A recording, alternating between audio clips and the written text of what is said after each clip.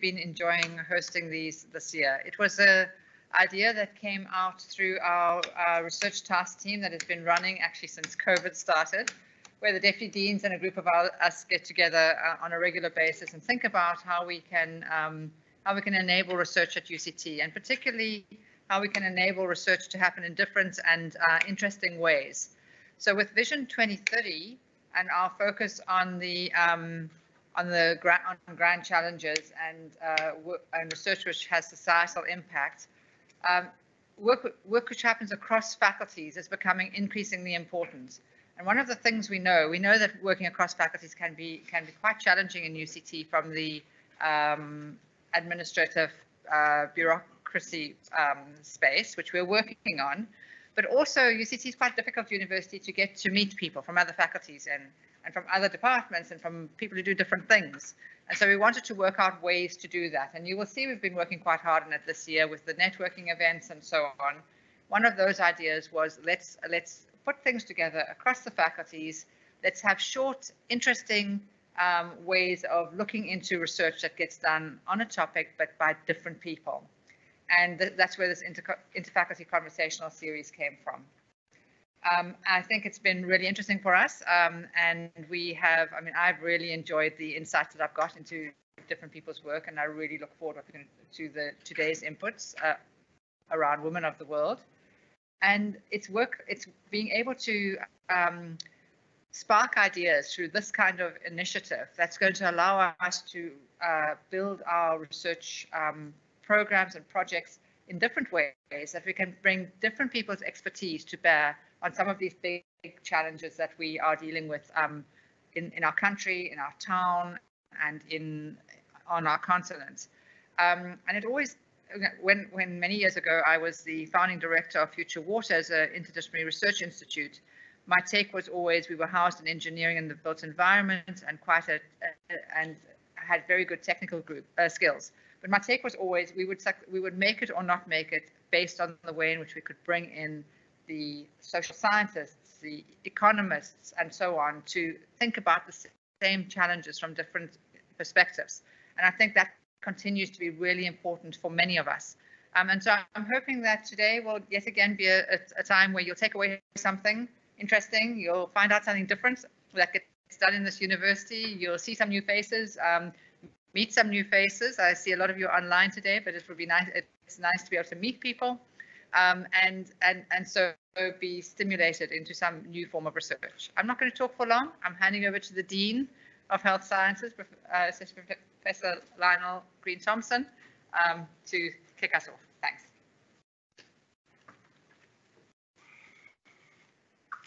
Thanks very much, Sue. I made notes so I don't ramble all morning.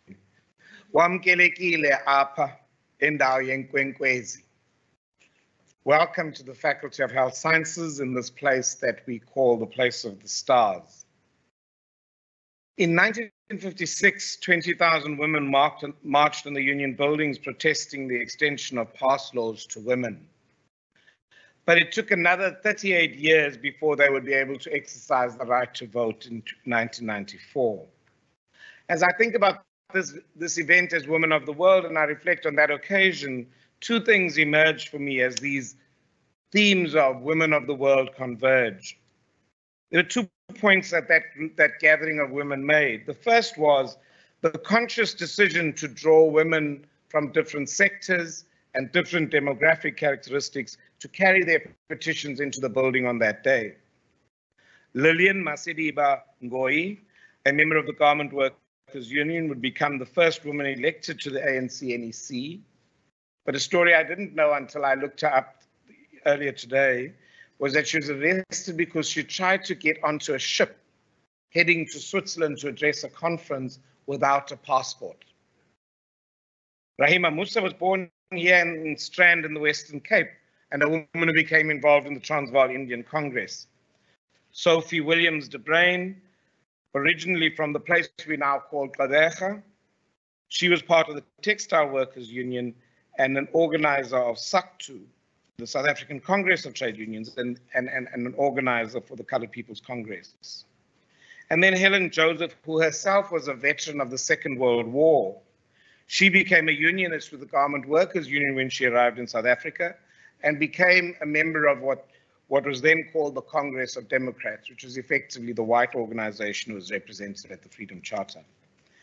In all of their stories, there's a capturing of a sense of the different women who gather today to tell us what they're doing and the opportunities for intersection.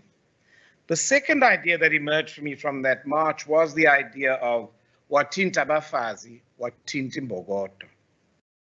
That call that if you touch the women, you touch a rock, is quite a resonant thing as we look at women, as we think of their position in the world. But particularly, it reflects for us the resistance that those women took up on those journeys towards the union buildings. But today, as I welcome you into this place of the stars, or as the first people who lived in this observatory area called it, Kami Rodi Khais. I'm deeply mindful that in so many ways, the experience of those women are important for us to reflect on, but I'm also recognizing the extent to which both people as stars and stars in the heavens continue to guide the explorations that we might undertake.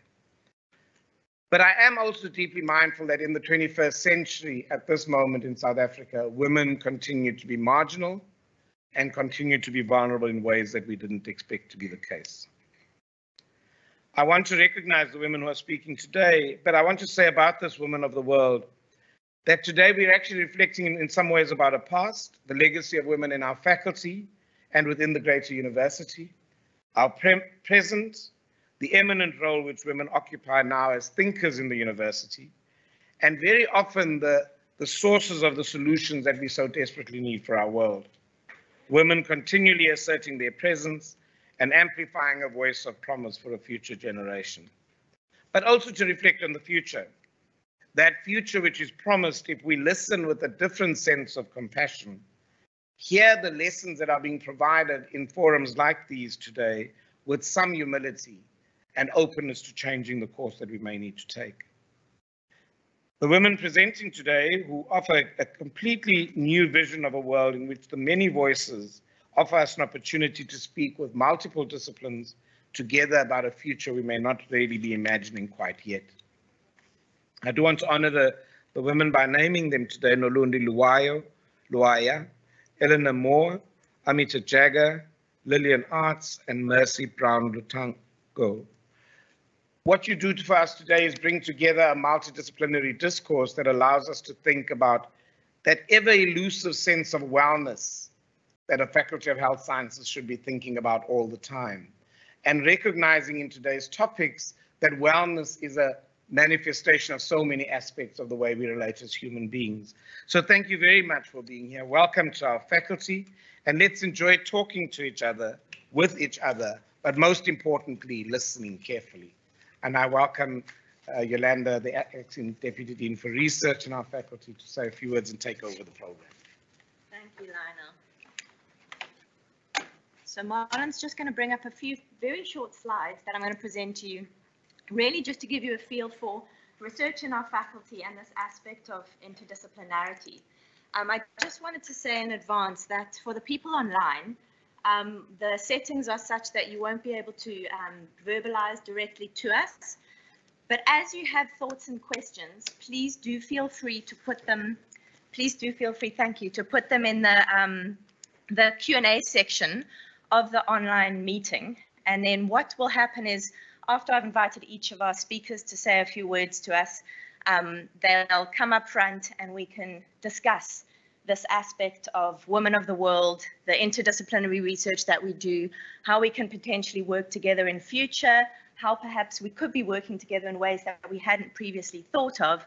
And so please do put your thoughts into the Q&A section at any stage during today, so that we can bring that up during that discussion session. So I'm not going to read all this to you because it sounds like a little bit of a brochure, but essentially it's just to highlight that, you know, our research in the faculty is very much done in the context of the greater university. And it's not just about excellence, it's about being innovative, it's about being relevant, it's about positioning us within South Africa, within the continent of Africa, and within the global setting. So it's about our contribution, from the tip of Africa to the rest of the world. And we do this in a very interconnected way. So we collaborate both with other academic entities as well as cross-sectorally across the broader health sector environment in our case, but again, beyond the health sector. And all of this is about wellness, as Lionel has said, wellness in the broad sense of the word, not just physical health. So we do this, especially here at UCT, very much in collaboration with our Western Cape Health Service platform. So our researchers work very closely with everybody out in the communities in the districts around the Western Cape to try to help ensure that in an engaged way, the work we do stays very, very relevant to our local communities. Our research spans a wide range of areas, from the basic sciences to the clinical sciences, the allied health sciences, public health, population health, epidemiology, health systems, and we try to encourage collaboration wherever possible with this, and I'll give an example in a moment. And just to say, we do all this very much with our staff working with our students, our postgraduate students and our postdoctoral fellows, as well as our administrative and technical staff who form a key support base for all of our researchers. Just a few stats. In 2021, we produced around 1,900 research articles, and this kind of research is enabled by, as I mentioned, these support structures and facilitatory committees. So we have a number of committees, and our ethics and biosafety committees approved over 800 research applications last year. So they're very, very active in ensuring that what we do is ethical and safe. The Faculty Research Committee also helps to facilitate internal funding from either the faculty or the university, but this is seen as pump priming, and the majority of our income, research income, comes from external sources, majority, probably about 85% international. And last year we signed over 1,000 research contracts, and just a big shout out to the Research Contracts Office at UCT, who are very, very patient and helpful with us being probably their busiest, their biggest client, and sometimes their stroppiest client. So they really are brilliant in the way they support us. And this together brought in last year over 1.5 billion in research contracts. So it's a busy enterprise. And just to say, we also try to embrace agility with our researchers, with them pivoting during the COVID pandemic to immediately try to help the cause there. And last year, 159 articles were published specifically in the COVID space. We have 37 URC accredited research groupings, and also just to recognize many other entities and initiatives that are not formally accredited by UCT's research committee, but are recognized in their departments. There are 3 institutes, 11 centers, and 23 units. And just to say, as per the URC guidelines, an institute is supposed to span across disciplines or subdisciplines. So it really does imply this extensive collaboration and this interdisciplinary working. And the 3 institutes we have in health sciences here certainly do work in a very interdisciplinary space. They have members that come from other faculties beyond health sciences. And just to say that while this is a sort of requirement for URC accredited institutes, our centers and our units, many of them work in a very interdisciplinary space too. So for example, the Gender Health and Justice Research Unit, who we'll be hearing from today, certainly works in an incredibly interdisciplinary space at unit level. So across the board, there's this encouragement of interdisciplinary working. And I thought I would give you one example to close off. And this is an example of a proposal that we submitted less than a month ago as UCT in collaboration with 7 other co-lead institutions across South Africa. So UCT, Stellenbosch, University of Pretoria, UWC, UKZN, University of Limpopo, University of Fort Hare, and Interfaculty Health Sciences University. And this was in response to a call from the NRF. They initially opened it wide. 3 preliminary proposals were shortlisted. And on receipt of the invitation to be one of the 3 shortlisted proposals, we reached out to the other 2 shortlisted groups and said, actually, this is about a national center. We're all bringing in the same experts who work in the space. Why are we trying to write 3 proposals with the same experts and arguing in competition? Let's come together. They agreed, and we went to the NRF and said, can we actually combine and develop this proposal for you of what a national pandemic institute should be? They said yes, and sure enough, we then very rapidly, in the space of 2 months, pulled together a very large proposal that very much emphasized the fact that you can't tackle something like a pandemic and prepare for it without working in a completely interdisciplinary way. It is not just about health sciences. So we had a section on pandemic prevention with a focus on early warning systems. This involves mathematical modeling. This involves One Health zoonotics, trying to stop the transmission from animals to humans. It's very complex. There was the epidemiology of endemic and emerging pathogens involving a lot of the genomic surveillance work. Our virus is evolving, what's going to happen? We've seen that happen during the COVID pandemic with some excellent work out of led by Stellenbosch, but involving UCT researchers. The preclinical development of timely interventions, be it vaccines, be it medical devices, be it diagnostic tests, be it therapeutics.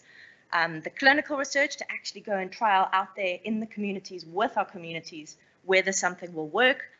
The resilient health systems, because there's no good coming up with a great strategy and your hospitals don't have the beds or don't have the staff or don't have the management systems to actually implement it.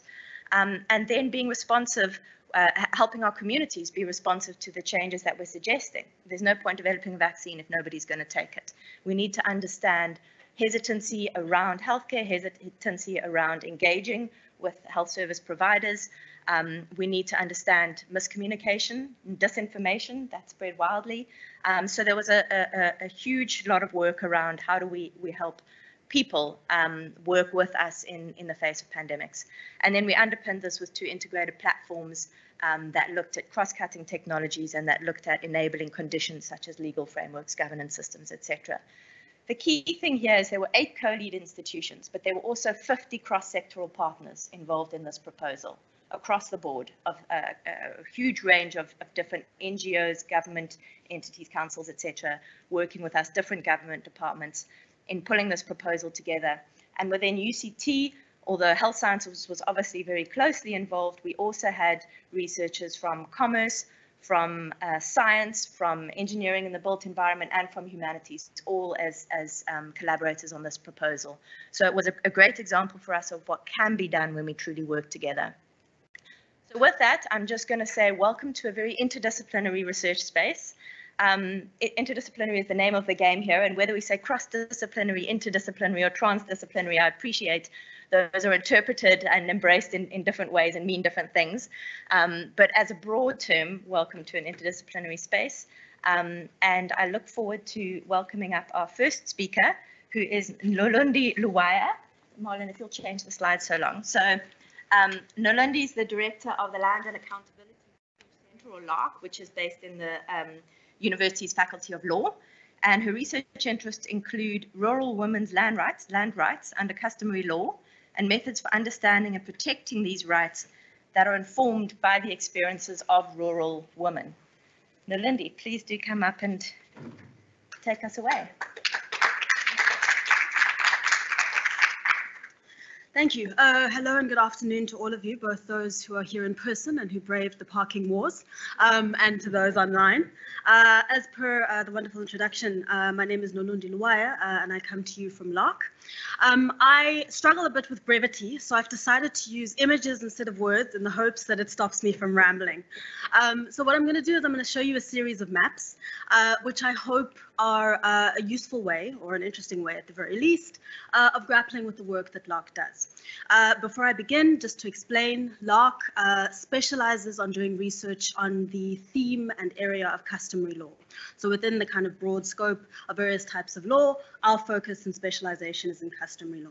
Within the kind of body of customary law, we're interested in 3 particular sub-themes. We're interested in the questions related to land rights. We're interested in questions related to traditional governance, so that's the system of traditional leadership that occurs within customary communities.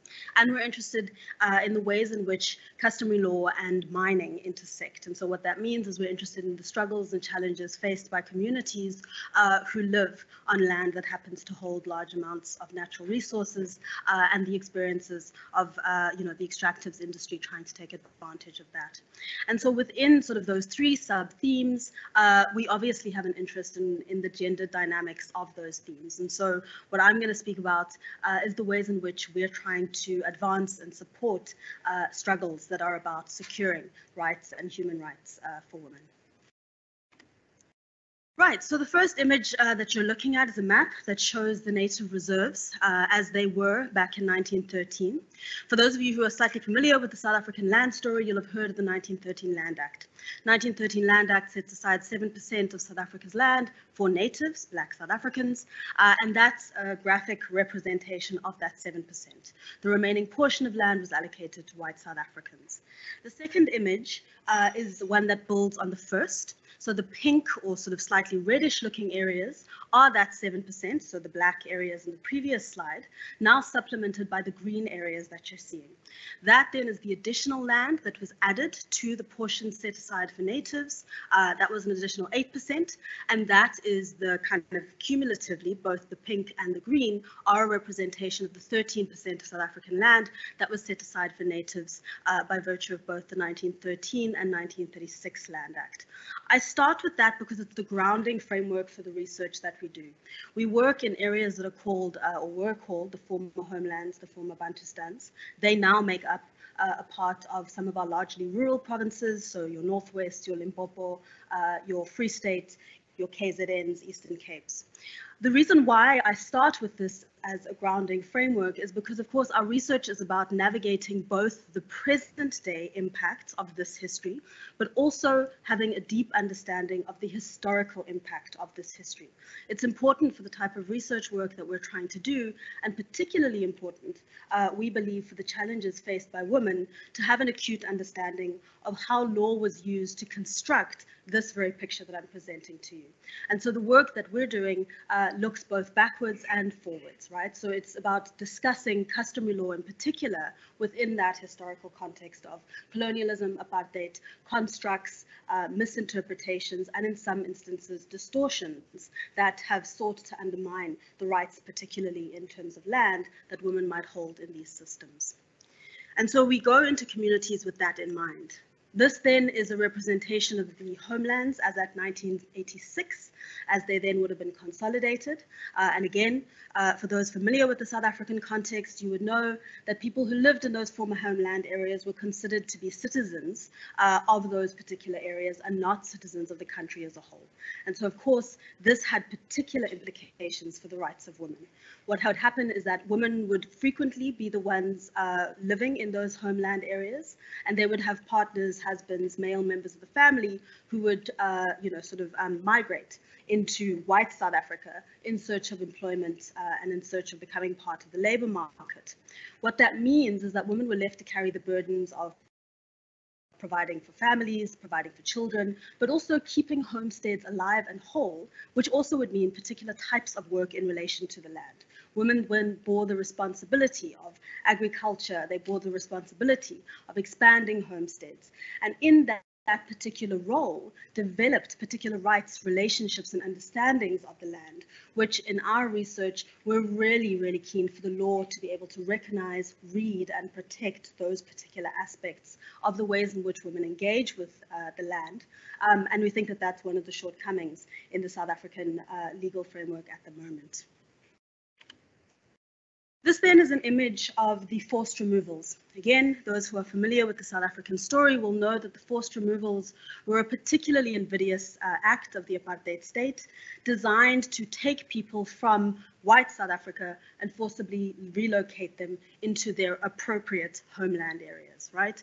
The idea was one of these tribes, homogenous tribes, where people speak the same language, live the same lifestyle, and therefore should be grouped together geographically. This particular history of forced removals has immense relevance for work related to land rights and the related themes of our research, mainly because, of course, it's a story of immense dislocation.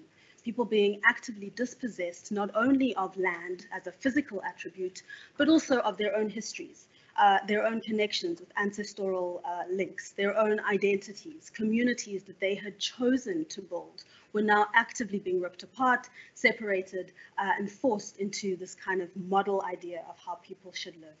Again, for women, the forced removals were particularly impactful and have a massive kind of legacy effect on the struggles that we find women are grappling with even today.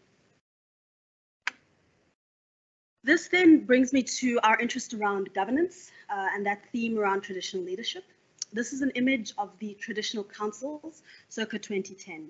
Traditional councils are a legal institution that is set up by South African laws as the structure of governance in the former homeland areas. It is a structure of governance that is applied to communities that live according to a system of customary law. So you wouldn't find a traditional council in Rondebosch, you wouldn't find one, definitely wouldn't find one in Constantia, you wouldn't find one in Sandton, but you'd find it where people abide by a system of customary land rights. What that means in particular is that these structures are therefore set up in a composition, a format, a particular legal format regarding their composition. Traditional councils need to have at least 30% of the members be women. The reality is that many of the traditional councils across rural South Africa don't meet that composition requirement. And so women are not represented on the legally recognized governance structure that supposedly makes decisions related to land, that makes decisions about who benefits from mining activities, that make decisions about custom, spiritual events. Women's voices are not necessarily always being represented as per the requirement in law. And so, of course, it pitches that ever-present gap for those of us who do research in the legal field of what the law says on paper and, of course, what happens on the ground. This then is the final slide. I think there might be another one, or at least the final image that I wanted to show. This speaks to the mining component, right? So our interest in how the extractives industry is intersecting with communities that live under customary law. And the reason I'm showing a map that is about tracking levels of poverty and deprivation is because it is the context into which a mining company throws a deal that promises great wealth for the community, job opportunities, better health systems, better schools, better roads, electricity, running water. And it's the context within which people are having to then navigate, trying to defend their rights, whether they are land rights, whether they are rights to be consulted, whether they are rights to consent. They're having to assert those rights in a context of what is quite visibly in this image, very high levels of poverty. And of course, it's difficult in that context to have conversations about, well, actually, we have a right to say no when, you know, the rest of your community might just be hearing, here's an opportunity to change how you live from day to day. And so in a wider context where a community is seeking to perhaps assert rights, there is always a question about what then is the possibility of a woman or a collective of women being able to say, well, actually, I don't want the mining because it means I have to leave or I have to lose my particular garden, or it means us as a collective of women have to lose access to our fields. How do you assert those kinds of particular rights? How do you assert those kinds of claims in a context where you're grappling with very real poverty, but also the promise of a way out? And so that makes the dynamic when it comes to the theme related to mining particularly difficult and contentious. I end then with 3 questions. They're not the only questions that interest us, but they're at this point the uppermost in my mind and in our mind. We're really interested in understanding what the content and the nature of women's customary land rights is. What is it that women are entitled to claim? How are women making those claims? In what ways, excuse me, in what ways are they asserting and expressing what it is that they believe they are entitled to? How are women using the power that they have around particular relationships to land in order to make claims, carve out space, make sure that their voices are heard? We're also interested, of course, in the impact of the type of powers that we see our state giving to traditional authorities. It's very unfortunate that the laws as they currently stand really take this approach that a traditional leader, a traditional authority speaks on behalf of the whole collective. We know that even in the best circumstances, whether it's, you know, a body corporate or, you know, a board, it's not possible to claim that one individual can speak absolutely with absolute certainty on behalf of many other individuals who hold an array of rights. Of course, for us, this also goes contrary to what we believe is the ethos of customary law and customary legal systems, which is an ethos of collectivity, one that is about ensuring that there's space for all voices to be heard. And so we're particularly interested in what the types of powers that traditional authorities are being given, what the impact of those powers are, and of course, most centrally, what it means for women, what opportunities might be shut down, and in the worst scenarios, what rights might be contravened. The third question, of course, is the big one. It's the one about what's at stake. What is at stake if we don't address these issues? What is at stake if we don't develop a system of customary law that responds and honors to the Constitution, right? The promises that are made in the Constitution, the guarantees that are asserted there, this idea that for all South Africans, the Constitution should apply equitably, that everybody should be entitled to the same protections. If we don't do the work of developing a customary legal system that honors that particular promise, our sense is very much that we would be committing ourselves to an experience of very divisive citizenship, of unequal citizenship. That for those who are located purely by an accident of geography in areas that aren't well serviced, whether it's by local government or by their customary system, that their experience of citizenship would be unequal. We also, of course, are concerned about what it means for women as part of this citizenship, women as citizens, women as a portion, a particular powerful portion of the citizenship, and how it is that one can navigate and make sure that they have access to the constitutional protections that are guaranteed, but also that they have a customary legal system that doesn't seek to undermine their rights, but rather that seeks to endorse them and to provide them with support. And so I'm going to leave it there in the interests of being brief, but I look forward to further engagement. Thank you so much.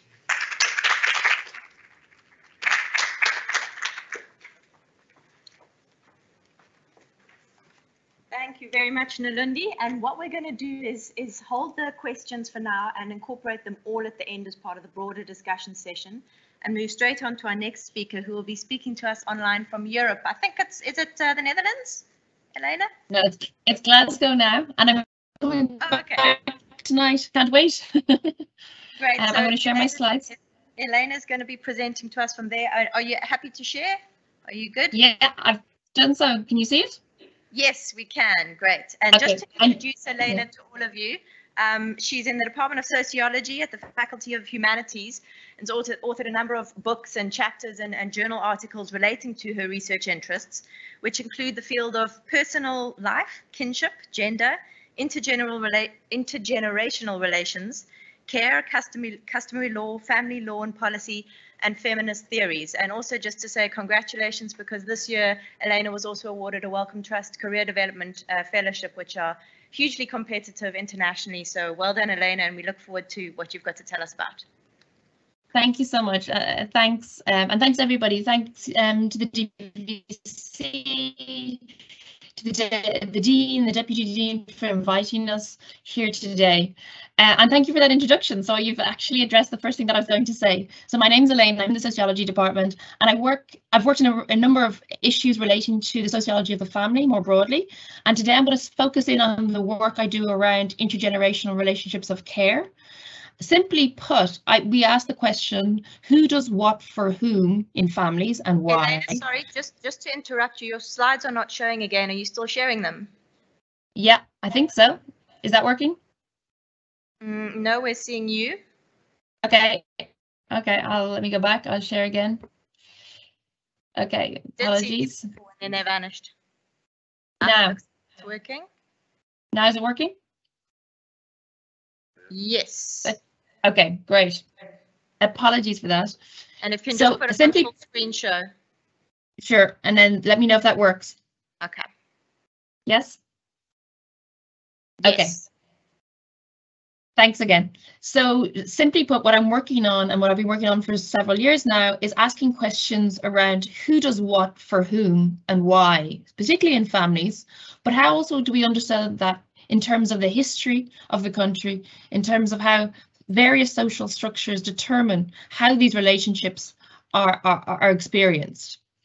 And so in thinking about this talk today and thinking about the challenges faced by and opportunities for women in our world, you know, it's a huge question, so one doesn't even know where to begin. So what I'm going to focus on, one example that takes us through one of the most imminent concerns regarding care and families. That's going to be a key concern for the next 2, 3, 4, several decades, that I'm sure many folks in the health faculty are tackling themselves, but currently where my research lies. So there are many key issues that arise when we ask the question in our context, what happens when the caregiver, most notably older women, when they require care themselves? We know that caregivers always need care. We all need care. But what happens when the caregiver can no longer provide the practical caregiving that they've been giving for over several crises and many decades, and instead that they require practical care support? So here what you see in front of you is what's called a family kinship diagram.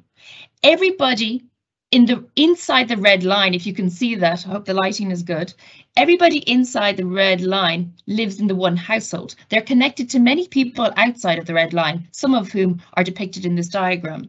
At the very top are the maternal grandparents who are deceased.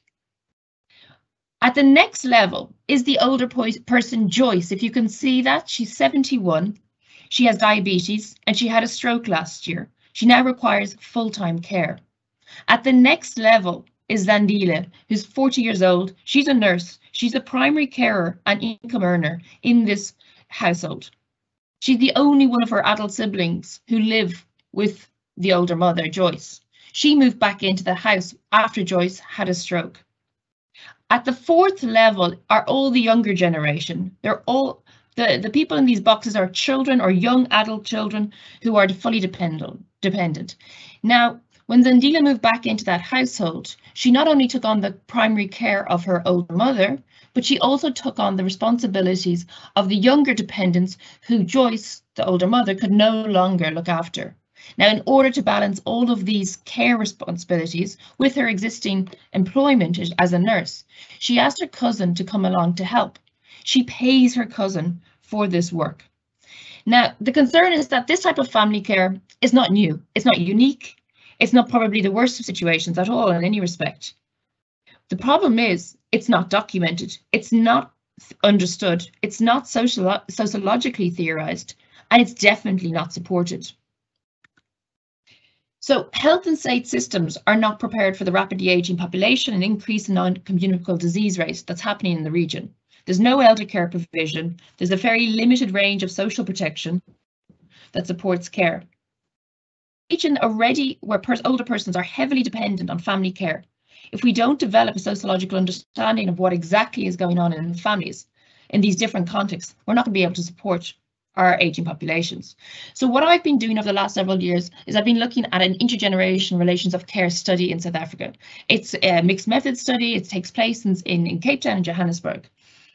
And really the focus arose honing in on the care of older persons has arisen from this previous research that I've been undertaking. And what we're looking at in these families are we're thinking about the various flows of support, the various forms of interdependencies that happen over time, over space, within households, across households. So we can get a sense of the multiple care contexts that exist in families.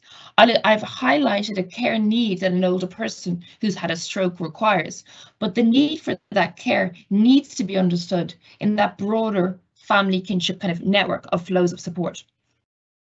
It also needs to be understood in thinking about how has the state supported this? How has the past and the historical oppression, the gendered and racialized oppression of most of the country, how has that shaped the care practices of today? And so these are some of the questions that I ask in my work. Needless to say, care became very evident during the recent COVID-19 pandemic, and the willful neglect of the state in supporting both young persons, older persons, became very evident. So I looked at the kind of the understanding families, the history of the care regime, what's happening as South Africa moved into a post-independent kind of democracy, what happened to the social protection systems in those moments. But not only that, given the way in which social protection is shaped, what are the intended or unintended consequences of that for families? And what is the kind of, how does it create a very gendered responsibility of practical care, but ever increasingly a very gendered story of the financing of care? So there's been 4 kind of conceptual or theoretical contributions that this work has made, the 4th one being the kind of the current work that I'm working on. The first one has looked at the hybrid care regime, what we've classified. The questions around what did the state do and what did the state prioritize as it moved in transition to democracy. The focus on individuals and the focus on state transfers, whilst applauded by many, had many kind of other consequences. So whilst it gave some opportunities to some, and it gave grants to some people, it very much focused on individuals, the same individuals who are embedded in very rich kinship networks. And so what we see happening across that period is we see huge discourses of tradition, families, and interdependence colliding with some of the discourses of rights, individuality, and economic independence. Now, moving on from there, my work looks at the ways in which the social protection system has several unintended consequences. So where social grants put resources largely in the hands of women and the elderly, for very rational reasons on the one hand, what it does when it filters down to families and households is it creates a huge amount of tensions about who's getting what, why, and who is seen as deserving. And how does that shape existing hierarchies that did exist within that family structure before? So there we have a special issue in critical social policy that talks about that across a range of types of social grants and a range of types of families. The other work that I've been working on is thinking around kind of a new concept of the financing of care, or what's been called the financing of social reproduction. So whilst we know women on the whole do 8 times more care work than men, what's increasingly become evident is that women are also, and particularly Blacks and African women, what does that mean for people like Zandila, who I just introduced, and Joyce, the older mother, when ever increasingly many of our households are categorized by female-dominated households, which are larger, have more dependents, and quite significant care responsibilities. So the new part of work that I'm working on at the moment is asking the question around older persons specifically. Who cares for the caregiver when the caregiver needs care? And what has that impact on transformation, particularly gendered and racialized transformation goals? So what we did with a fairly small GCRF networking grant that I got about 3 years ago is we created a care network of care of older persons in Southern Africa. And so what we could see happening, excuse my voice, what we could see happening is we could see that there were several researchers and other stakeholders working on care of older persons, but they were spread very thinly across the region, often located in specific disciplines, specific countries, and not always working together. So we wanted to bring isolated academics, scholars, policymakers, government officials into a more coherent community and body of work. And so the grant kind of facilitated that. We've had many workshops, several keynotes, symposia, etc., things that we're all aware of here. And we've developed very strong relationships with folks in the AU and the UN, but also with our own government officials at DSD and beyond. We have a special issue forthcoming on family caregiving of older persons. But this actual network also provided the basis of what Yolanda's already introduced of a recent grant that I was awarded, the Wellcome Trust Career Development Award. And what this award is going to do, it's going to examine family care of older persons in 4 countries across the region, given the differences in socio-cultural, economic and political contexts. And most importantly, the programme will be a collective, collaborative endeavour between community members, government officials, both local and regional, NGOs, and also academics ourselves. And we know that each stakeholder has an intimate knowledge of their field, society, culture, organisation, and sharing that knowledge and expertise strengthens how we can better support families. So what we want to do in 5 years' time, we want to be on par and be taken seriously by other disciplines, by the economists, by the health practitioners. Not saying that we're not taken seriously at the moment, but currently our evidence base of what happens in families is actually quite scant, particularly in this area of caring for older persons. So in 5 years' time, we want to have identified the challenges of the over-reliance on family care for the well-being of older persons and caregivers. We want to be an integral part in the policy-making process. But we also want to meaningfully embed ourselves and as social scientists in multidisciplinary teams working on care in older persons. So we want to be talking with, not just talking, working with health economists, pension specialists, social workers, and other medical and health professionals to really support families in this area. So I'll leave you with that and a list of several of the pieces that I've been working on over the last 6 or 7 years, where some of the things that I've talked about today are featured. Thank you.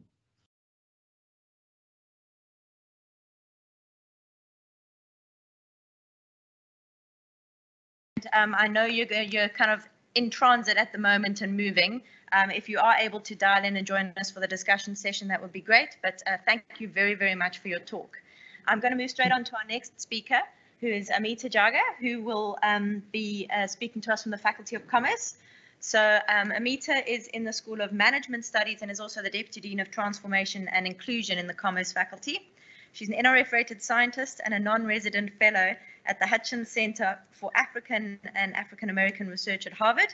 And her research focus deals with the geopolitics of knowledge production and a gendered and social class analysis of work-family concerns. Thank you, Amita. Thank you very much, everyone, and thank you to Faculty of Health Sciences for having me share some of my research with you today on women, work and family. I'm a work family scholar, and what that means is that I'm curious about the interface between paid work and family responsibilities. In particular, I'm interested in low-income mothers' experiences at this nexus and how the geopolitics of knowledge production and knowledge dissemination affects our responses to improve the quality of life for women in equitable ways. Being located in South Africa and being aware of some of the local realities of low-income women from working with them on women's concerns has allowed me to recognize or realize that some of our pro-feminist policies miss these women completely. And northern framings of concepts such as, like we've seen with Elena's talk on family and what it means to be a breadwinner, don't accurately represent these women. So my work tries to explore new ways of understanding work-family questions, particularly on motherhood. And for me, praxis is important. So my work seeks to purposefully promote equitable policy and also to make a difference in people's lives.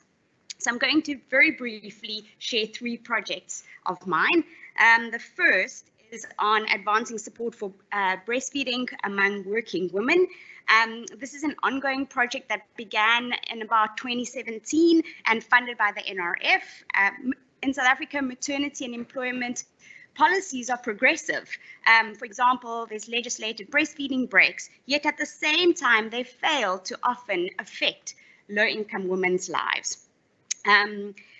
I initially started this research quite naively against the backdrop of low breastfeeding rates in South Africa. And so what I really wanted to do was how do we increase breastfeeding rates among low-income mothers?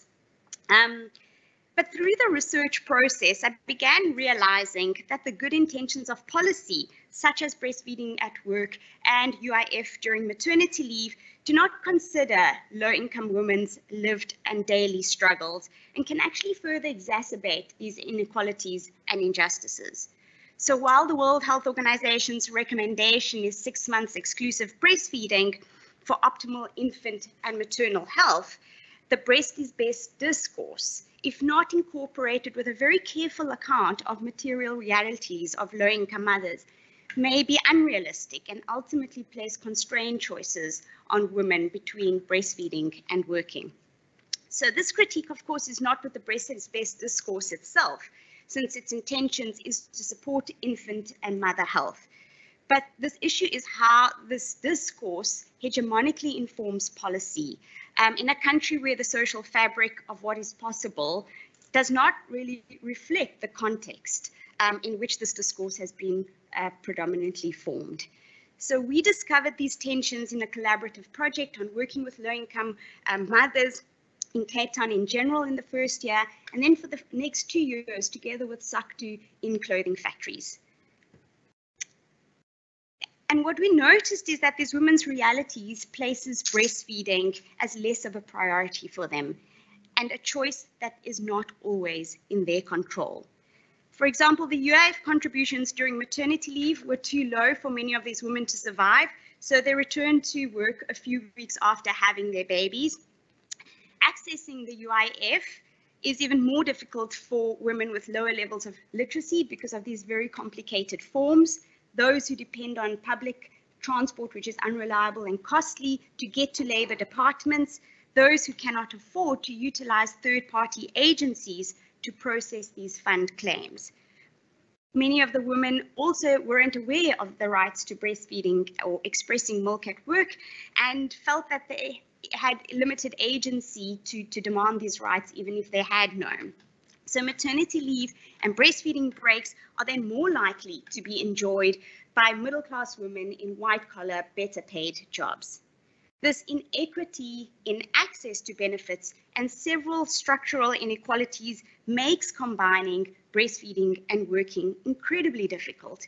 And yet low-income mothers are often judged as bad mothers when their practices are distant from middle-class dominant standards of mothering. So in the course of our research, we reoriented our focus to ask rather, how could we best advance workplace and government policies to make it easier for low-income mothers and other mothers too to breastfeed at work? Then a second project on supporting breastfeeding at work, this time in the Western Cape government, we reflected on who holds knowledge, and accordingly we used a human-centered design approach to understand the challenge better of combining breastfeeding and employment. With mothers and with senior managers in 2 government departments in the Western Cape, we refined the research question iteratively as we gained more in-depth knowledge of this challenge. Interestingly, even in a government context, many women and many managers weren't aware of their legislated rights to breastfeeding breaks at work. This project led us to findings that the first-line supervisor of the mother can be a key catalyst in advancing support for breastfeeding and employment, that the support needed to be communicated to mothers well in advance of them taking maternity leave, because many mothers give up breastfeeding during maternity leave in preparation to return to work. That many managers had never thought about infant feeding when a mother returns to work, despite the fact that many of them themselves were parents, and that those supervisors who were even happy to support mothers now that they understood sort of the challenge a bit better, still did not know how they should do that or how they could do that. So my PhD student, Bongekile Mabaso, who's co-supervised by Tanya Doherty, then continued this work focusing specifically on first-line supervisors' support to offer family support in this particular context.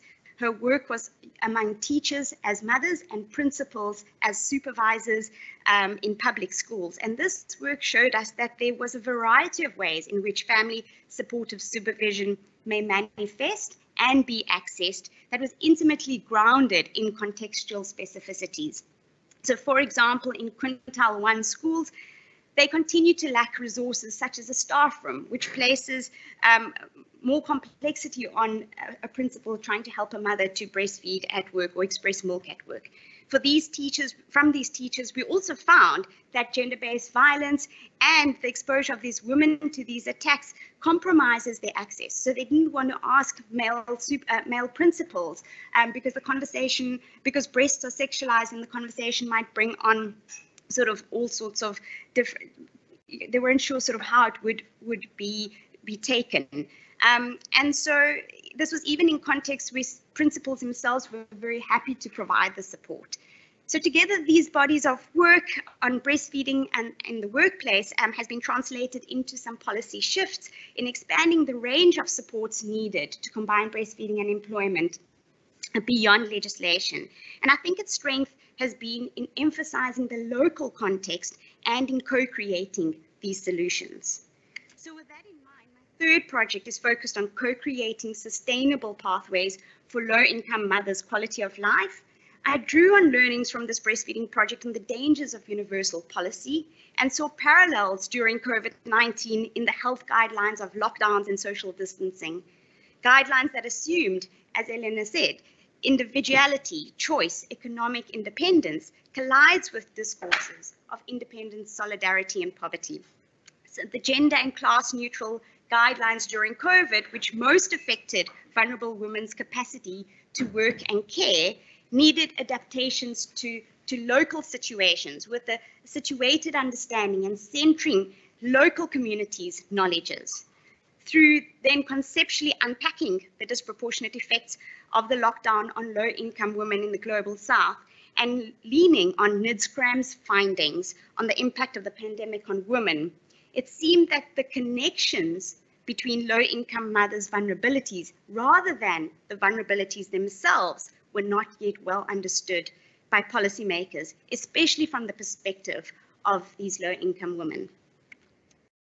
And so with that, it led to the development of an empirical pilot study, which is now funded by UCT Grand Challenges Pilot and will begin soon. We will be using Photo Voice to center low-income women's agency in the development of their own ideas of what is possible solutions to these missing connections between food and economic insecurity, their care work demands, and their mental well-being. The women will share their findings with our study partners, Flourish, which is a project of the Grow Great campaign, and the Western Cape Government Policy and Strategy to improve equitable and sustainable policy and promotion programs. So while major changes in these spaces are difficult, my project takes a view on what is possible while being informed by the optimism of Southern and decolonial theories that things can be better addressed, especially when those most affected are included in research and policy considerations. Thank you.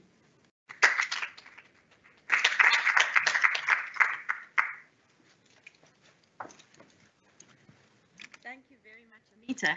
And we'll move straight on to our fourth speaker, who is Professor Lillian Arts. Lily's the Director of the Gender, Health and Justice Research Unit in the Faculty of Health Sciences. She has published extensively on domestic violence, sexual offences, incarcerated women and women's rights to freedom and security in Africa. She's worked as a technical consultant to a wide range of national human rights institutions, international development agencies and justice systems on law and policy reform in Southern, Central and East Africa. Thank you, Lily. Thank you. Good afternoon, everybody. I actually feel quite honored to be here today, there are many reasons for this, and I think that'll sort of play out and become more apparent as my presentation unfolds. Today I'm not going to surface a particular project that we've worked on at the unit, but rather discuss my experiences as an interdisciplinary African-based researcher on the African continent that is focused on gender-based violence and violence prevention more broadly. I've been a soft-funded or grant-supported researcher for my entire career at UCT since about the mid-90s. And over this time, I've seen many things change quite positively at the university as it pertains to interdisciplinary research.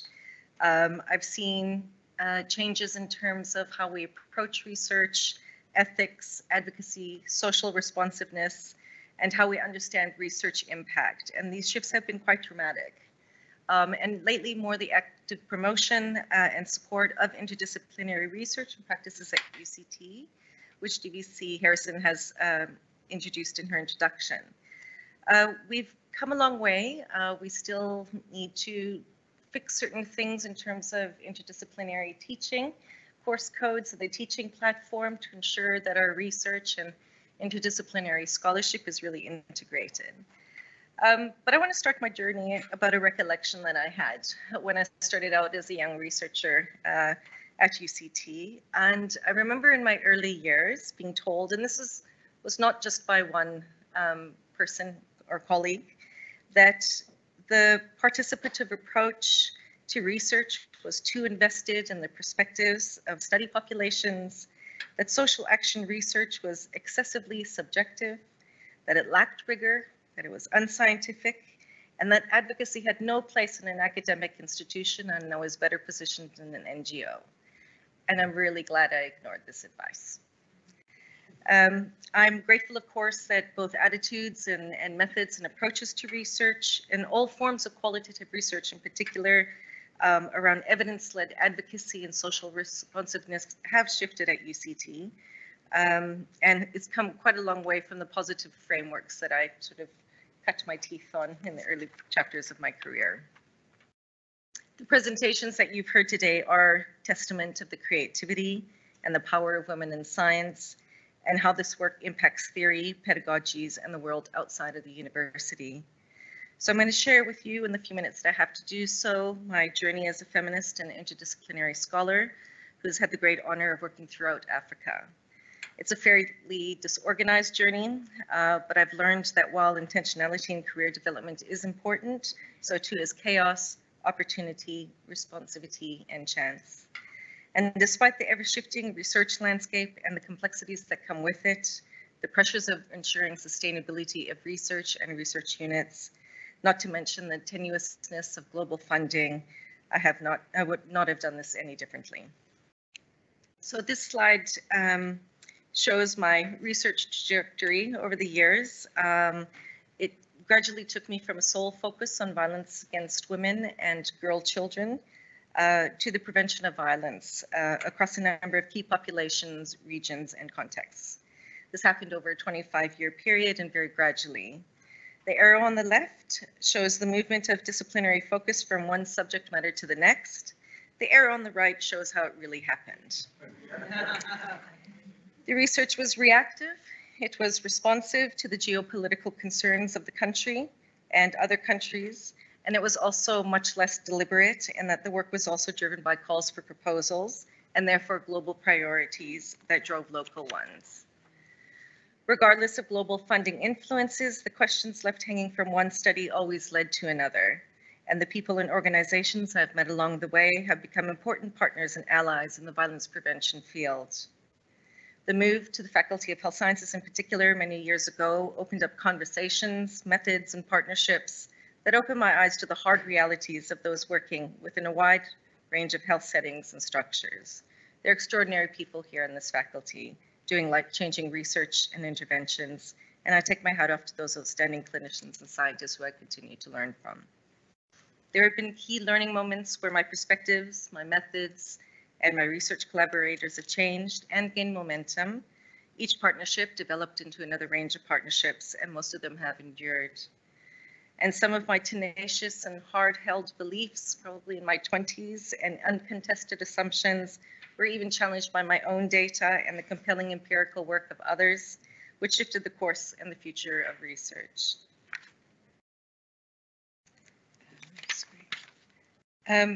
There are people and organizations and regions and subject matters that I never thought I would work on or work with. But perspectives and professional alliances change over the course of time. They mature, agendas coalesce, skills become more advanced and more harmonized. Historical disharmonies and boundaries of research within an interdisciplinary space shift and tangle, but bring to light issues and approaches not previously explored. So there's something to say about the chaos of the research world that brings opportunity. I've engaged in research seemingly irrelevant in terms of the broader human rights arena, which after a number of years and waiting not so patiently and sometimes more patiently, had sudden national and sometimes regional impact. For example, one small study that we conducted with an NGO that focused on crime prevention in schools manifested into a survey of national prevalence of child abuse and maltreatment, the first of its kind in South Africa. This raised further questions about the intersections of gender-based violence and violence against children, the broader burden of disease, as well as participation in global partnerships on gender-based violence prevention. Along the way, important research partnerships with other UCT colleagues developed and flourished, such as that with Professor Kathy Ward from the Department of Psychology and Professor Shanaz Matthews at the Children's Institute, who are both phenomenal researchers and also women of the world. Of course, there are many others at UCT that deserve this mention. Stemming from another qualitative study that we undertook on the experiences of women in prison, it was a tiny study conducted in 2 prisons, also manifested into other collaborative projects, one being a national study which reviewed the cases of hundreds of women who were referred for psycholegal evaluation in forensic facilities across the country. Then to another project which found us in 6 post-conflict African states, focusing on the prevention of violence and torture in places of detention. And this year it circled back to something quite phenomenal. We've been working with the South African Human Rights Commission on the Bangkok rules, and these rules specifically focus on the treatment of women who are detained, incarcerated, or institutionalized, and we're domesticating those international norms within our prisons in South Africa. And we hope that this will be launched next year. The approach. I think I can safely describe the Gender Health and Justice Unit as being an interdisciplinary one. It's collaborative, it's developmental. And by developmental, I mean that we always try to really understand the weaknesses and limitations of our existing research. We try to answer some of the questions that weren't answered in that research and to put forward recommendations for future research. Now, we haven't always been successful in launching one study from another, but we have certainly tried to promote the interventions on the basis of those recommendations. The unit also has no disciplinary boundaries. We have or have had research from disciplines from medicine, law, anthropology, public health, pathology, psychology, and so on. Our researchers are very responsive to issues du jour, which has held some criticism in terms of being reactive to the existing geopolitical climate, but we also find ourselves making substantive reforms in terms of the law reform process. We try hard to ensure that the research is embedded in all of our teaching, training, and capacity building. We've been part of law reform processes and successfully changed laws for the betterment of women and children in South Africa and around violence prevention and torture prevention. We've used the research as part of amicus briefs, as expert witnesses and commissions, and we try to get as much traction as we can from those research findings. What's been wonderful in this faculty is we've had support for these projects that I always viewed the Faculty of Health Sciences as quite a strictly biomedical space, but over the last decade, I've really seen the emergence of high quality, really socially engaged research, qualitative emphasis, and really breaking boundaries around policy development and engagement. Our team has worked all through Africa. It keeps us very busy.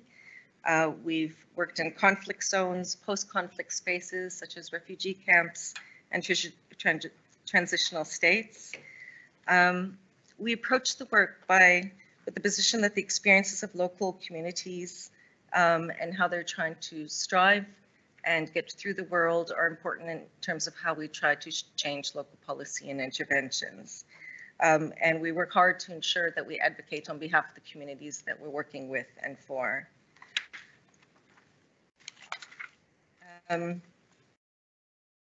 So in terms of the funding environment is a challenge for most funders. The funding pools are getting smaller, they're getting more competitive.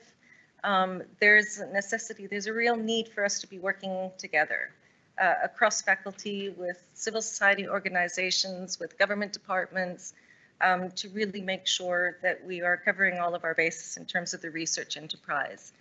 And we found that there are really two sources of research. One is the emerging problem, and this is when stakeholders come to you and say, we've identified this concern in this space, in this community with this policy, and we'd like you to help us unpack that. And then there's the supplied problem, and that's when donors put out a particular terms of reference that you need to speak to in terms of being an awardee. But whether we do the emerging problem research or the supplied problem, we do try to make sure that there's always an advocacy element, that there's potential for policy and law reform, and of course, any opportunity for education, training, and capacity building. So, like a lot of organizations and units within the Faculty of Health Sciences, we conduct research to try to make a difference. We focus on the communities that we're working with. We employ actively participatory and mixed methods research. We try to account for all stakeholder perspectives. Some of those we don't particularly agree with, but we do draw on those experiences and inputs. We define interdisciplinarity quite broadly across disciplines, across practices, methodologies, geographies, and spaces. Again, we encourage, getting involved in the law reform process. We live in a country where when laws are passed, there are opportunities for oral and written submissions. You can write a one-page submission to a portfolio committee and successfully impact on the policy process. And I strongly encourage everybody to get involved with that in terms of your fields and domains. We also work closely and try to develop protective mechanisms for human rights defenders, civil society organizations, and national human rights institutions, and help to revision social justice and ensuring two-way knowledge transfers. So this is kind of my career identity crisis before you. As a grant-based researcher and trying to sustain research units and sustain researchers, ensure that there's development of researchers over a course of time, that our research has traction, you play lots of different roles, and you're not just a researcher writing publications, you're building capacity, you're a learner, you're an observer, you engage in advocacy, you're conducting policy, law reform developments, you're responding to needs and to specific calls.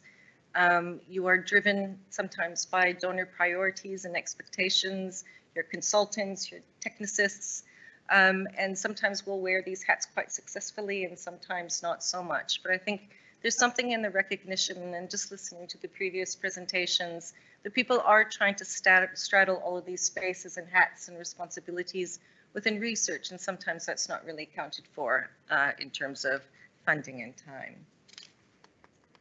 And so finally, I really just want to emphasize the importance of coalitions and networks. And those aren't just scientific coalitions, but they're coalitions that emerge from social justice movements, through civil society organizations, to build these enduring relationships at every level that you can, to inform your research questions, your designs, to check the veracity of your data, to knowledge transfer, is incredibly important to the kind of socially responsive research enterprise.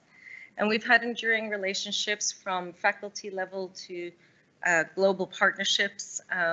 Some of you who are here from the Faculty of Health Sciences, there is a group called TAG, and it's the Trauma and Violence Prevention Advocacy Group. I think there are about 45 people that are part of this platform, trying to identify common research goals and interventions in a way that we can work on it from a really interdisciplinary way. So I'm just going to end with that, and just really say to everybody, one of the things that I've loved about being in a chaotic research space is knowing that we can find friends at the end of corridors, across hallways, within other departments, that there are all of us struggling within this sometimes contested and difficult research space. And without these partnerships and relationships, I don't think anyone else can thrive. So thank you very much.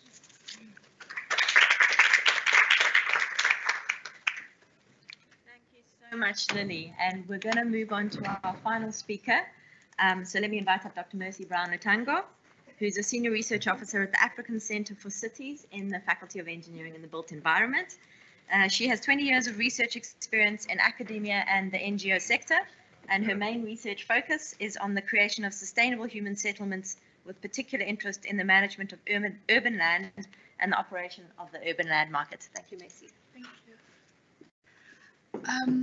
Hi, everybody. Thank you to the Faculty of Health Sciences for this opportunity to be here.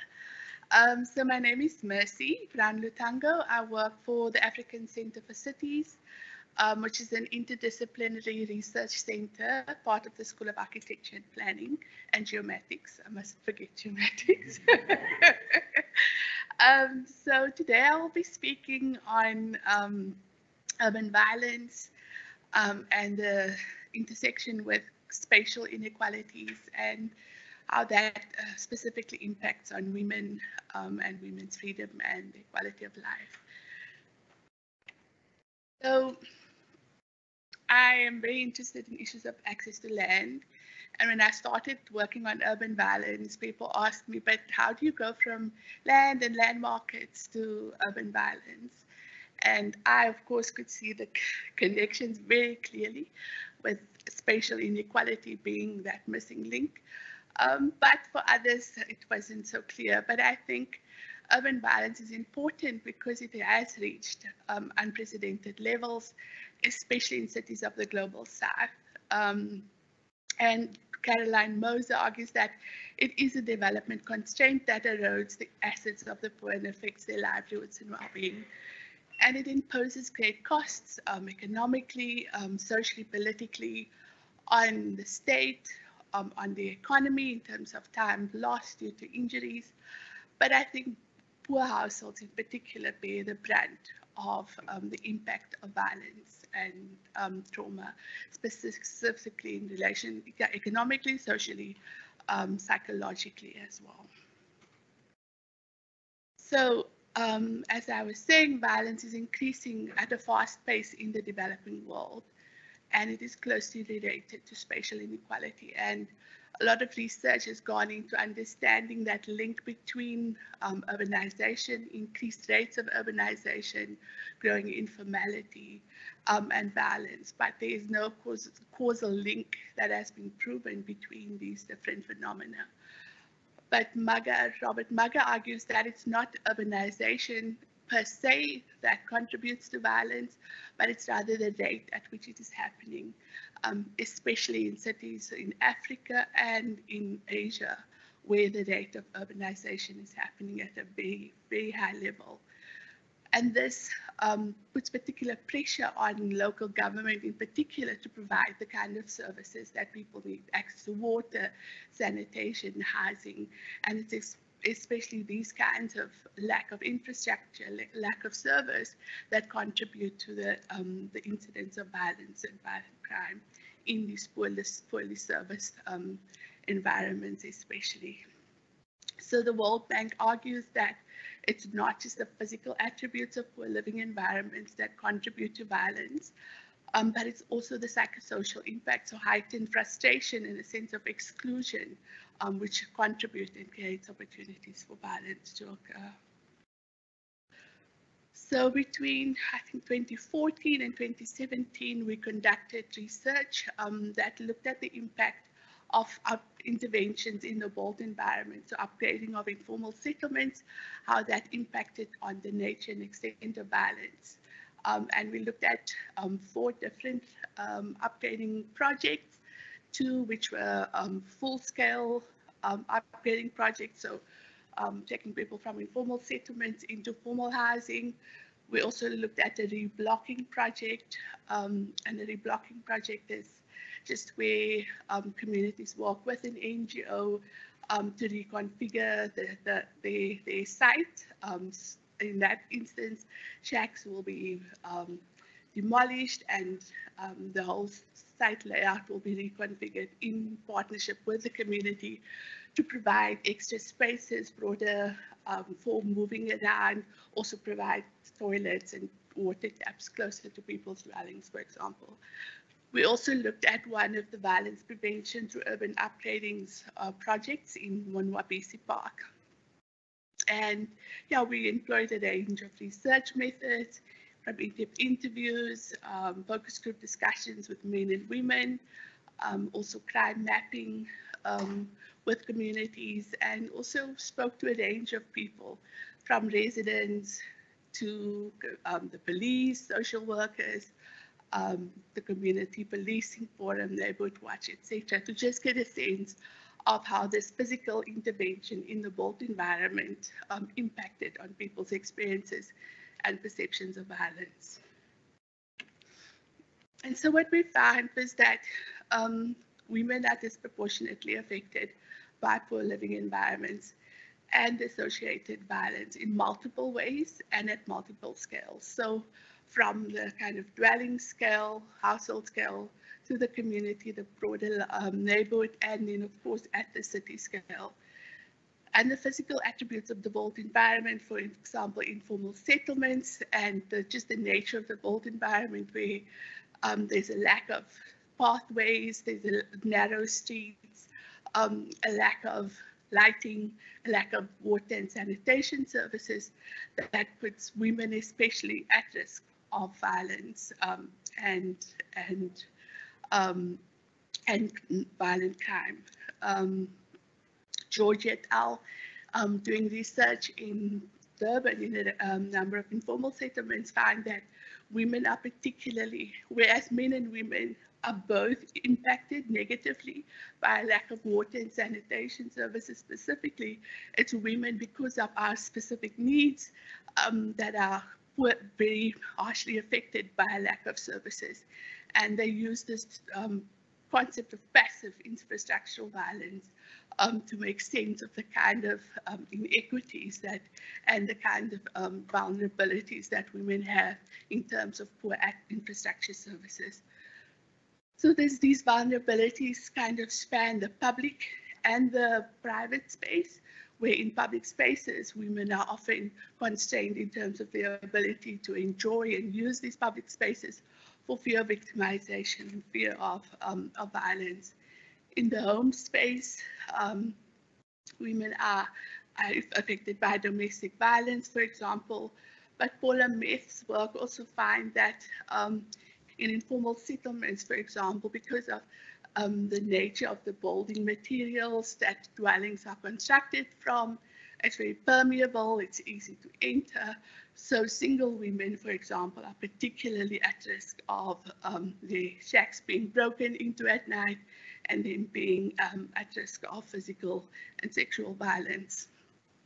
But conversely, we also find that an upgrading intervention can have an unintentional consequence. So in our work in Freedom Park in Mitchell's Plain, we found that there was a shift in the nature of violence from when people lived in shacks to when people were living in formal houses, where there was a perception of an increase in domestic violence because, you know, it's harder to hear fights through brick walls rather than through a shack.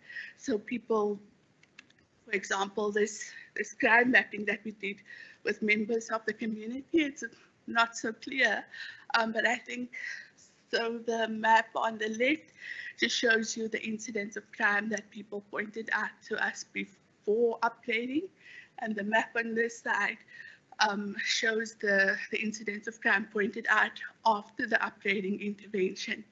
And as you can see, there's an increase in a range of different kind of types of violence, but just in terms of domestic violence, which is these ones here, you can see there's a much greater increase reported or perceived increase reported in domestic violence, and this was contributed or to an increase in the number of shebeens in the housing settlement after upgrading. So just in closing, violence is multifaceted in its causes and in its manifestations. And the relationship between violence and spatial inequality is complex and therefore requires holistic, interdisciplinary and intersectoral approaches to finding appropriate solutions.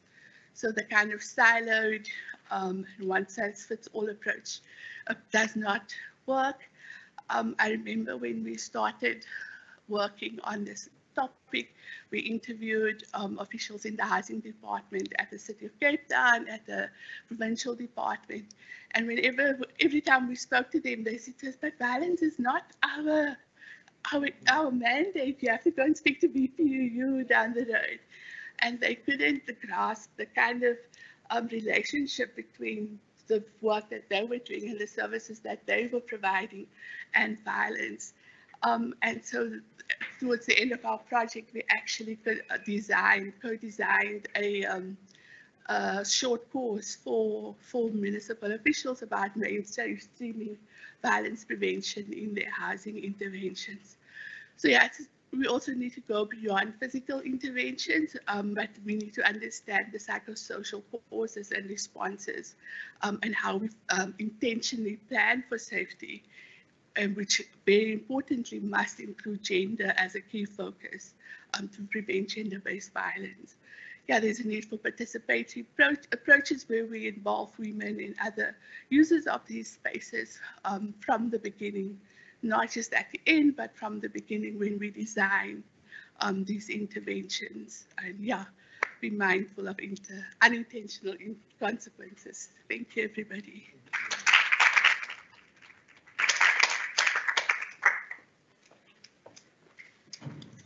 So thank you very much, Mercy. Marlon, can you just move me back onto the Q&A? So thank you, everyone. We're running a little bit over time, but I think with lunch as a buffer, we can eat into our eating time a bit and rather use some of that time for discussion, and hopefully the hungry among you will be willing to wait an extra 15 minutes to eat something for those of you who are here in person. So what we want to do now is invite questions from the audience. If we can ask maybe our speakers to just come up to the front, and then it'll be easier for us to direct questions towards you, and you can pass the mic between you if multiple members of you have input into the questions that do come through. I see there's already somebody asking to be part of the tag group, which is great. So that push worked. For those of you who are online, please do put your questions in the question and answer part, and I can read them out for you. Do we have questions or comments or suggestions for a discussion point for from people in the room with us? Perhaps I can kick us off with a question to all of our panel members. So something that was clear to me, or became clear as I was listening to each of you as a common theme, was this feeling from each of you that you almost needed your research to be relevant and to be translational. And that speaks to the researcher being involved in advocacy, whether directly or indirectly. And I'm curious as to your thoughts on this. I was at a meeting, a workshop in Italy a few years ago, where there was a woman from the US government speaking who decided to step down with the change in the US government because she felt quite strongly about it. And she'd published some rather challenging things about science and concerns about research being pushed down in the rankings. And she said, you know, we have to speak out as scientists, but we're not necessarily comfortable doing that. But if we don't, then the mic is open. And who's going to take that mic? And what are they going to say? And is it going to be evidence-based? So I'm just curious as to your feeling on what is your role in advocacy, and how much of that do you then, where you don't feel it is your role, bring in the cross-disciplinary partners who you feel will be able to take on that differently in a different way to you? I'm very happy to go first. We'll start. Yeah, that's a tough one. I mean, we've always felt that evidence-led advocacy was incredibly important. So we try not to deviate from what our data is telling us and what our core partners are telling us.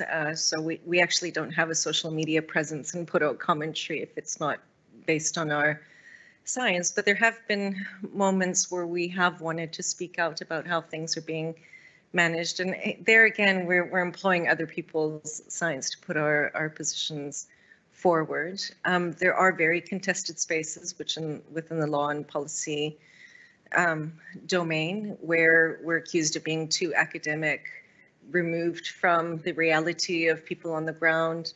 So a lot of our advocacy involves ensuring that the voices of the people that we're working with are presenting the issues rather than us because we've published something, or have to really engage the communities and partnerships to put through those issues. But advocacy can be really a tough space, and you have to make some really judicious decisions about the level of advocacy that you're going to engage in.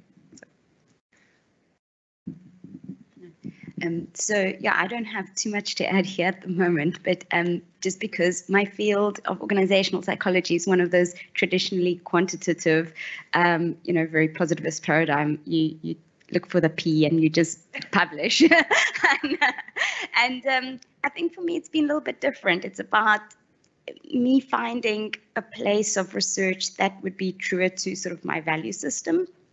And I think once I found that, I'm exploring how to navigate sort of the activism. And so I think sort of I try to bring it into spaces where it generally isn't. So we co-organizing the Gender Work and Organization Conference next year in June. It's the first time it's in Africa, and we're making the theme on intellectual activism. So it's about, I think with my experience coming from my discipline trajectory, it's been very different to Lily's, because it's sort of me trying to take the activism into different spaces through different sort of modes and fora. Thanks for that question, Yolandi. So I worked in the NGO sector for a good while, and advocacy has always been very important to me. And I think that I've been very blessed, because I work for a research center where co-production of knowledge has been the way in which we work. It's part of our research method. It's also our ethos. So we work closely with policymakers, with decision makers, co-produce and design research with them, also with community-based and NGO organizations and NGOs. So in that sense, we are bringing all these different partners into our research projects from the beginning. And in that sense, it becomes easier then because they've been part of the research, to feed that back into policy development processes. So yeah, I think that's kind of how we work. Yeah, I wouldn't add too much on what's been said, save that I think for me, advocacy helps to balance two challenges, both of which have been mentioned by some of the other presenters. The first is, I think advocacy is a useful, but certainly not the only way to offset the challenge of seeming extractivistic, right? This challenge of extractivism. We go into communities, we get what we want, we come back here, and we publish and we use it to raise grants, etc. And that tension between, being seen to sort of mine communities for knowledge. I think activism, which kind of places you alongside people's struggles, can be a helpful way to balance that. The second is, I think that advocacy can be a helpful balance against this, again, tension, I think, of being an outsider, right? So all of us here are insiders in particular ways, but we're also all outsiders in particular ways. And, I have some things in common with the communities with whom we work, but I also have things completely not in common. And so, again, this idea of sort of solidarity, working with people, can, I think, offset and be a useful balance to the idea of sort of, being from not within, here to study the thing and then leave. And so that kind of tension between being an insider and an outsider can sometimes be balanced by working alongside people's struggles. Thank you. I'm opening it back to the audience. Lionel, should we pass you this? So I really just want to acknowledge the work that you're doing in the different areas, and Elena's work about family as well. I am unlikely to ever see this collection of speakers from a woman's perspective. I probably have never, and I'm unlikely to do that again. But it is, for me, this insider-outsider thing that you're talking about in some of the curricular writing about the students' relationship to their knowledge, of being inside the knowledge or outside of the knowledge, is really quite an important thing in curricular transformation, I think. So I'm trying to work out now what we do with this, and what are the things that you're feeling emerging from this conversation are things that myself as a dean should be considering in the construction of conversation. Because, we did a women's researchers conversation in June, which for me was just quite mind-blowing in terms of their approach to the question that was asked of them by the evening. Give me a sense of your your thinking today. I don't know whether you're engaged with each other or not. You may not be at all. But I can already see that some of the stories, some of the threads are linked in what you're saying. What should we be doing as a faculty? And I'm going to limit it to the Faculty of Health Sciences. How do we have this conversation again without inviting another disparate group of women to tell us more interesting things about women? How? Clear. I think you answered.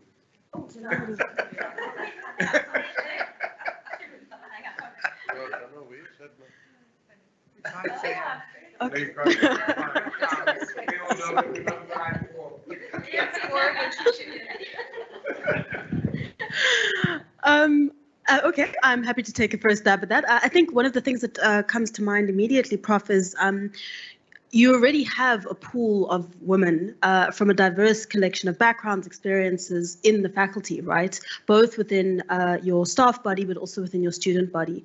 And so in some ways, I think it goes to the point that Prof. Arts was making about improving that connection between the type of research, the types of questions, the types of matters that are being looked into, improving the link between that and what's taught, right? I can't speak with authority on what's happening in FHS, but I know in our faculty, I think we could take some better steps around introducing that diversity of experience. And so to this point that you make about students being inside and outside of, the curricula, inside and outside of the knowledge, I think that one of the richest experiences that I've certainly had in my faculty is when I have opportunities to be in conversation about the research with students, right? As we diversify our student body and have students who come from the communities that we're working on, who have a deeper experiential understanding of some of what we're grappling with, I think those conversations are quite an easy way to keep discussions like this going without having to reconvene, would probably be my very humble suggestion to you. Yeah, I don't have much more to add, but I think it's about being intentional about how we work together. And that can be, some of us, Lily, we're soft-funded researchers. We're always looking to kind of collaborate with people in other departments, in other faculties. So yeah, collaborating on research projects, application for research funding, and yeah, also curriculum development and exposing our students to this kind of thinking from the get-go within undergrad courses, if possible, so that they kind of get used to this way of thinking when they get to postgraduate level and become researchers. So yeah, I think it's about being intentional and finding those opportunities to collaborate.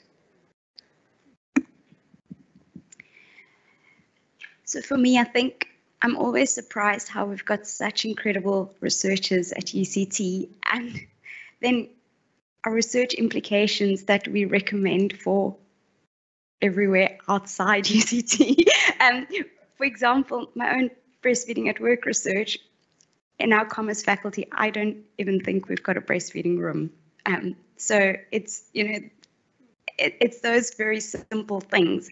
So I think one place to start is to look at what are those recommendations coming out of the research from our own academics in our own sections and departments and faculties, and saying, well, how can we implement some of those very practical sort of recommendations in our own spaces first, because often our research is, for government or for policymakers or for NGOs, and I've only really been reflecting on this question since you asked it. So, I suppose it's also putting that responsibility on myself as a researcher in thinking, well, how do we support our postgrad students who have young kids and are trying to juggle postgrad studies, working and mothering, and trying to breastfeed and trying to do care for sort of siblings at the same time? What are we actually doing for them, given that this is, for example, my research area, rather than immediately wanting to only work with government?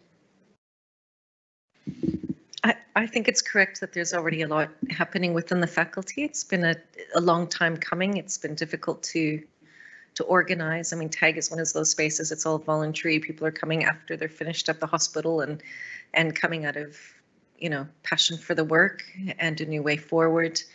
You know, there's the whole curriculum change that's happening in trying to embed the violence prevention and detection work within that.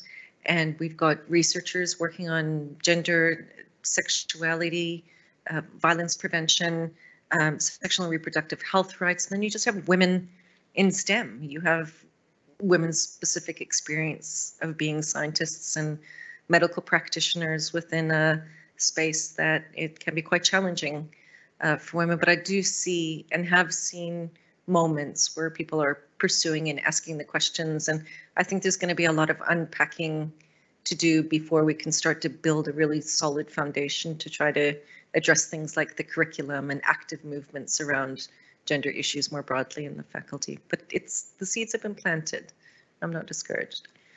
Thank you. And I think maybe let's take one more discussion topic for the panel before.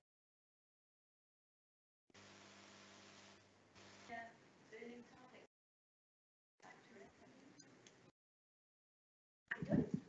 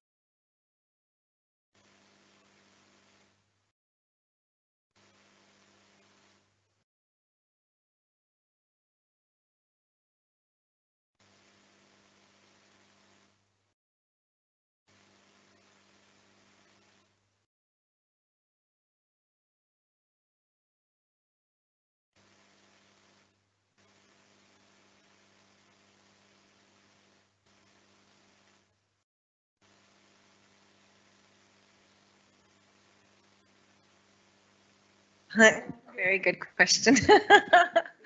I don't know. I'm often struck by the same question. So thanks for raising it, and I've raised it in many forums, and so have many established scientists that are not soft-funded within the faculty, and it is an ongoing concern.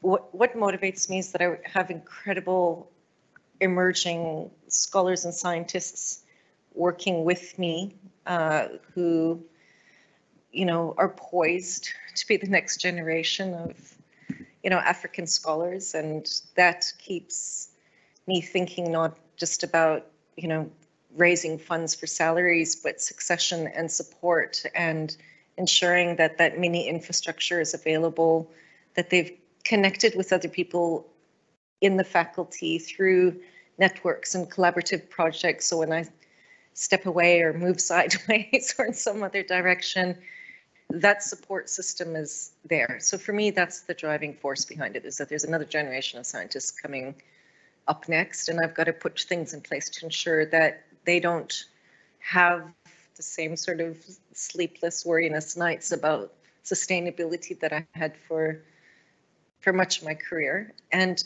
part of those skills are teaching skills like jobbing and getting those consultancy gigs when the salary pot's running low, and having those networks in government and with donors. And so that kind of, it's not really mentorship, but that collegiality has to be about ensuring that people have access to those networks, are able to sustain, and that, you know, when the more, I don't mean senior as an age, but when, you know what I mean, the more senior scholars kind of move on, that, you know, we're not leaving those scholars on a slippery slope, you know, hanging on by their fingernails. It's my job to ensure that there's some sense of security there. But the question of soft funding, I mean, we were very fortunate. We hit a massive crisis during the pandemic because a lot of our work involves extensive travel and working in community spaces, and we were just stuck, and UCT came to the party and supported some of our salary bill, which was a first ever in my 20-something career at UCT. So without that, we wouldn't have survived. So there's moments where we feel like we are being held up and recognized for the work that we're doing. But it's an ongoing conversation. So thanks. Yeah, that's a difficult but important question. I think for me, one of the big drawbacks of being soft funded is that, you know, the kind of work that we do and the way in which we work requires this building of relationships, which takes a lot of time. And sometimes when you're on a soft-funded research project, you often find yourself having to move on to the next thing just because that's what's going to pay the bills. And it really becomes difficult to sustain those kind of relationships. Yeah, which is it's very sad sometimes. But I think it's also kind of what sustains me is working in an environment or in a center where we do work in this co-productive kind of way. We do build relationships with decision makers, and we do see the impact of our work, and it's, you know, feeding into these kind of different policy processes. And so I think that kind of keeps us going, I suppose. Yeah, I mean, if I could add, we're also completely self-funded, and, you know, there are two things I'd add. The one is university administration can make life difficult. And, you know, for example, one of the things that we were able to do was to explain and convince our funders to provide funding which would enable people in rural communities to purchase data so that they could participate in virtual meetings, which became, you know, the modus operandi during the pandemic. The issue was that UCT's P-card policy doesn't allow you to purchase over X amount of data in a particular month, and so therefore, you know, it becomes impossible to do this one small thing. And I guess the challenge, which I think, you know, both Prof. Arts and Mercy can speak to ad nauseum, is that even after you have busted your butt, excuse my language, raising the funds, explaining the need for something, it's going to be these small kind of university administration things that are going to trip you up, and that can sort of hinder the ability to do the work, you know, and it's expensive work, it's intensive work. I agree with Mercy, it's about building relationships. The other thing that kind of keeps me going is, you know, I do think that it is about contributing towards sort of, what is it, the kind of the arc of moral justice, right? And in many respects, I think what makes it possible to kind of keep holding on as a self-funded unit is the belief that the work is important and the people with whom you work are important, they matter to you. I agree with Prof. Arts, the kind of anxiety of knowing that there are salaries dependent on how well you're able to sweet talk a funder is a lot to carry. So maybe a support group is a good idea.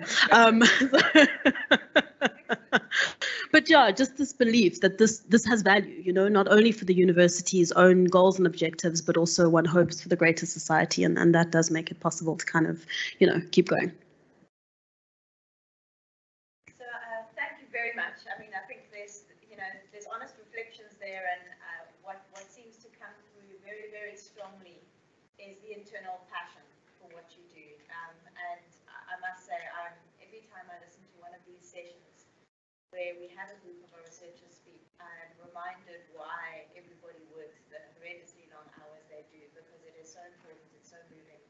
And this particular session, I think, really, really highlighted very, very transformative work that's being done across the faculties at UCT in very, very relevant and effective ways. So thank you. And what I want to do is just say thank you firstly to our speakers, because you're the ones we were here for, and it's been wonderful to hear what you've had to share. Secondly, to thank the Dean and the DVC for hosting these events. I think they're a wonderful series and an opportunity for people to start thinking and thinking. And I do invite anybody in the audience or online to contact the speakers and each other afterwards if you had ideas of how brainstorm a topic together. And then to thank the IT support, both online, Lyle and Tariq, and Marlon here in person, for your support to help us run smoothly.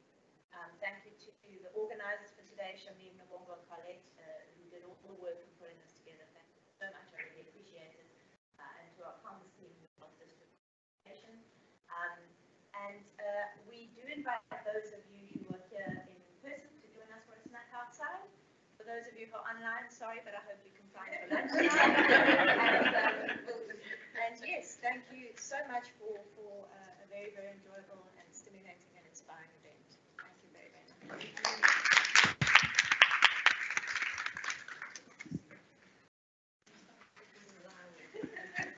I stop from the side. Okay, Tori.